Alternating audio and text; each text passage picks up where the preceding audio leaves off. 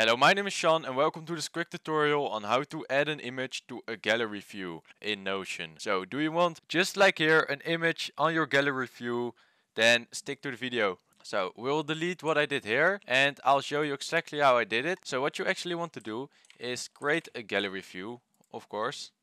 Now, I don't have a certain database which I want to add, so I'll just create a new database. And here you can fully customize your gallery points as you want. But if you would actually like to add an image, you'll have to edit your edit your page.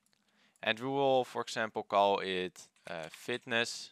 And if you want to add an image to your gallery view, you will need to click on here and add a cover. Now you can change the cover to any of these automatically generated pictures here, or you can upload your own. If you would like to search for something like fitness, you can search here fitness, and I want this picture of this guy working out. Now, if you don't like how it's positioned, your photo, you can click on reposition and you can drag it to the top or to the bottom. Think this looks the best. So now I'm done. But actually, when you when you watch here, you don't see the image in the view.